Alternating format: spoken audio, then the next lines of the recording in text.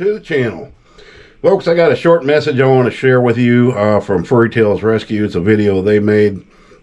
They had recently purchased some land and a building. Well, you'll see. I'll show you the video. Facebook hates YouTube. YouTube hates Facebook. I know how to download a video from YouTube, but I haven't figured a way to how to do it from Facebook. So I'm just going to turn the camera around, play the video on my monitor, and hopefully the quality's decent enough.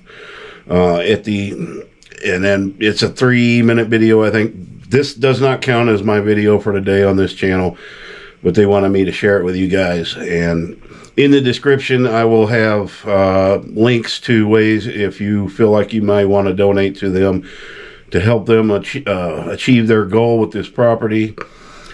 Well, there's like 3 different ways you can donate, and I'll put that in the description. So here's the video.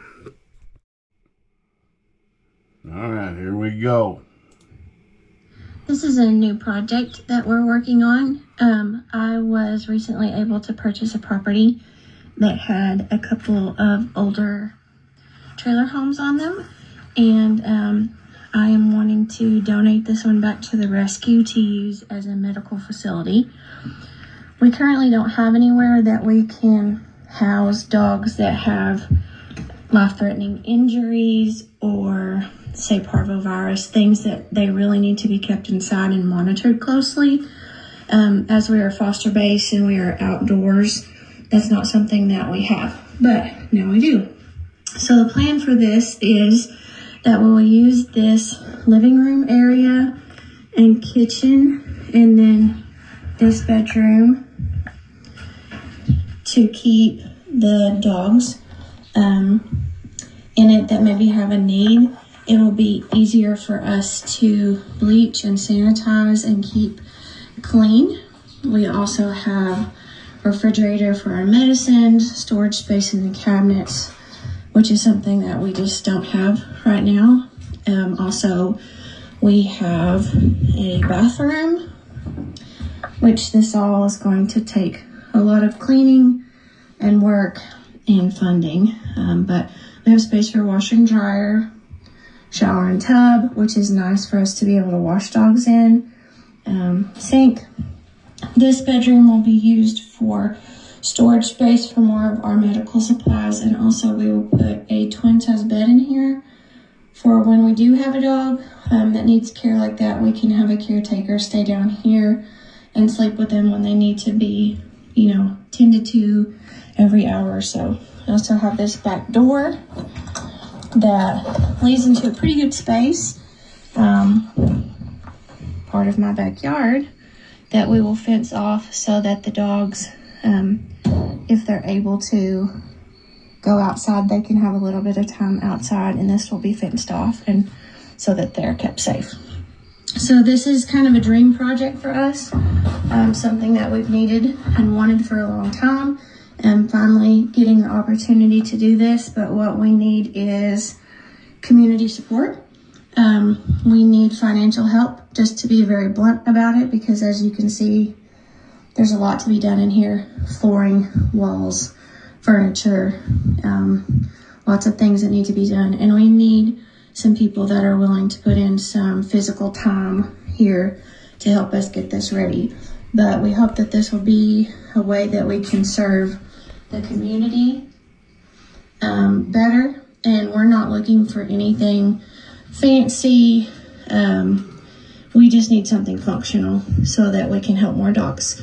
So if you're willing to do that, we will have a link for our ways to donate, and we would appreciate any help that we can get.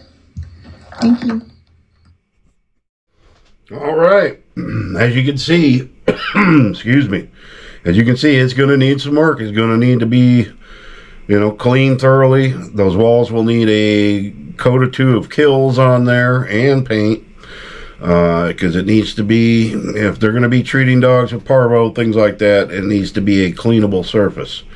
They sell like panels that are wipeable, that are plastic material. Maybe they could go with that. But right now they just need to get it, you know, working. It's an older place. Looks like a nice yard for the dogs. So that's good. Fencing is not cheap. There's many ways to go with that.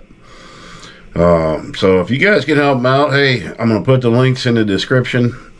And you can always send it to me, and I'll make sure they get it. However you want to do it, that's up to you. But it's kind of cool that they got this now. And personally, I've worked with dogs with parvo. You can save some of them. Some of them you just can't. But the key is it's pretty much every hour, every 2 hours, you have to give them fluids. And it takes it out of you. And you have to change into a gown and wear gloves and a mask and, you know, dip your feet in bleach and Lysol. It's a lot of work, and so that's probably, you know, the way I see it. I mean, I've saved several, but it's a very deadly disease, and unfortunately a lot of people have dogs that keep having litters. They refuse to spay and neuter their animals. And they keep year after year having puppies on land that is contaminated with the parvo. And it stays in the ground for 7 years or more. And it's bad stuff, and you can't get rid of it. Alright guys, that's, like I said, this does not count as today's video. But I wanted to share that message with you. Sorry if the video quality was a little shaky, as I'm sitting there holding the selfie stick on there. Because Facebook doesn't give me the option to download. I don't like you, Facebook. I don't. Happy trails.